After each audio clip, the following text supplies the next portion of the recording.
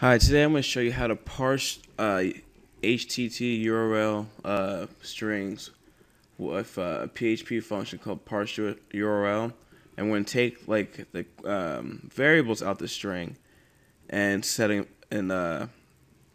the values for each variable. Okay, so I have a simple URL string right here. It's like for a YouTube video. So I'm going to set a variable, just call it URL, and wrap it in here. Oh, forgot the PHP tags.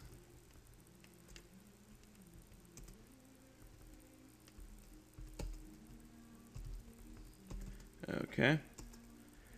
Alright, so we're going to use this function, parse URL, and we're just going to go ahead and do this.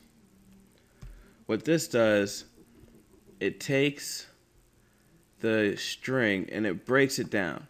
Okay, so if I was to do a print R on this,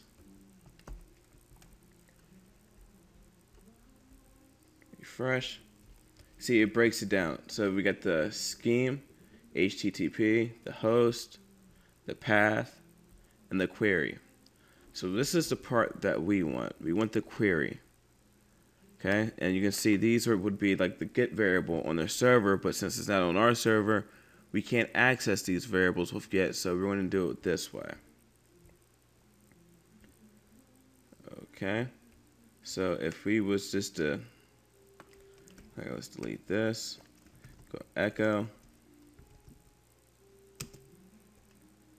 parse URL, and then the second parameter of this function, you can do PHP URL query. So remember, this part right here is the query, and it's a URL, and we're using PHP. So let's go ahead and save this, refresh.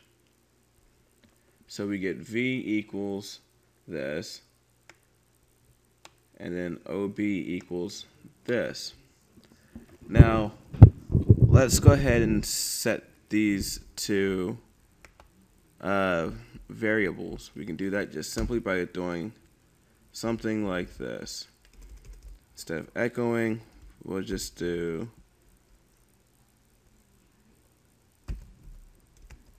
parsed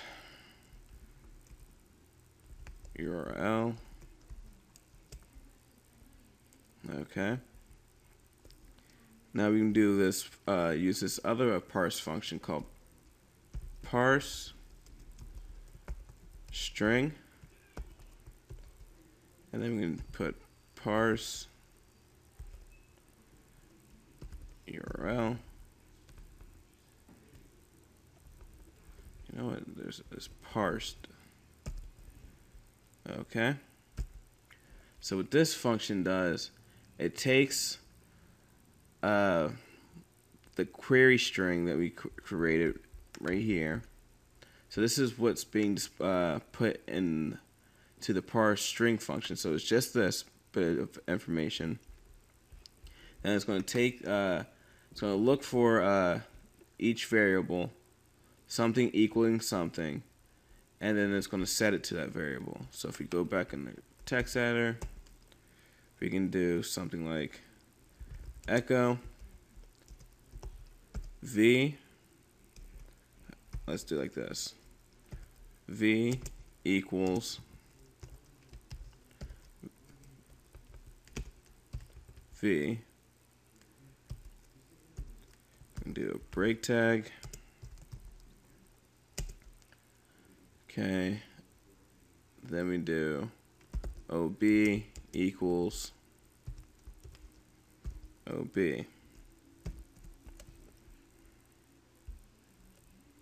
Okay, refresh. There you go. So just to show you the full, let's go ahead and just echo out URL.